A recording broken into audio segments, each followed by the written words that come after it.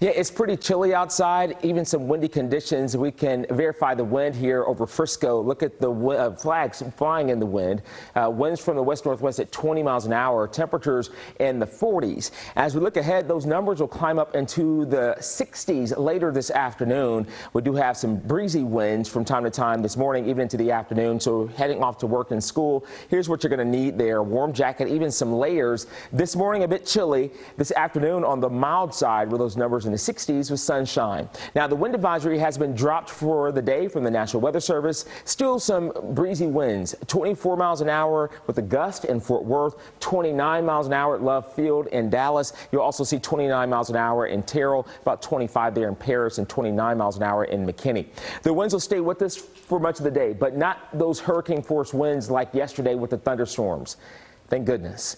We look ahead through the afternoon. The winds will start to subside later this evening and tonight. Then tomorrow, not too bad. Those winds from the south, and that means we're going to see the temperatures going up into the mid-70s tomorrow, upper 70s for Sunday, low 80s for Monday. Spring-like temperatures on the way.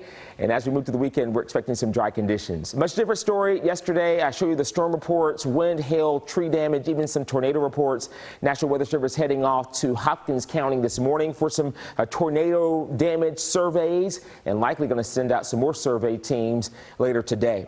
First alert radar not showing any rain right now, but we're looking ahead to some more wet weather into next week. This is an early heads up as we're looking ahead into Tuesday, Wednesday, and Thursday. You'll see some wet weather. This is a look at the European model here, showing some showers for Tuesday into our Wednesday. So we have several days to fine tune the forecast. At this point, I'll call the rain chance for Tuesday at 30%, about a 50% chance into Wednesday. Check out your First Alert 7-day forecast. Temperatures on Wednesday at 64, mid-50s with a few more showers next Thursday. But for today, more sunshine and even more sunshine for tomorrow and Sunday, Keith.